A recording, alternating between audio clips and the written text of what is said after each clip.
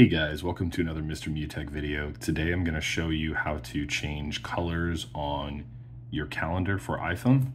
And the first thing that you're going to want to do, well, let me show you. Basically, when you go to any specific day on your iPhone, you'll have like a preset color for those events, right? And those events are under specific types of calendars. So if we tap on the calendars tab, you'll notice here I have this color for work, for example, and then I can label those and you'll see those events when it comes to that specific day that you're looking at those events.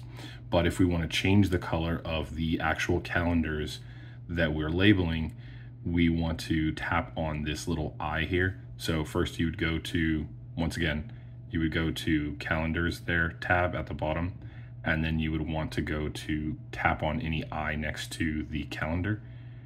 And then once you tap on that, you'll notice that it allows you to have a color.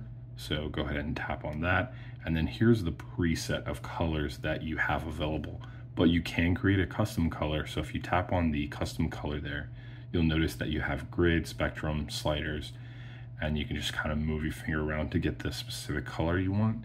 And then once you're done, all you need to do is just tap back, and then there's your custom color. And you can tap back again, and then done. And then you'll notice for that specific calendar, it is now the color that I have set it to. So any new event that I save under home calendar will now be green on my events. Hopefully that was helpful to you guys. If it was, please feel free to like and subscribe, and have a great day.